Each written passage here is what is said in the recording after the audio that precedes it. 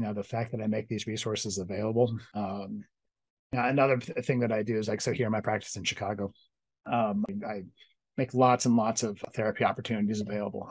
I'm kind of glad I don't remember his name, because I feel that like in all these interviews, I toss him under the bus, and it's really not his fault, but I wish I'd had somebody sit me down and say, look, I get a limited amount of time with you, but you're with you 24/7.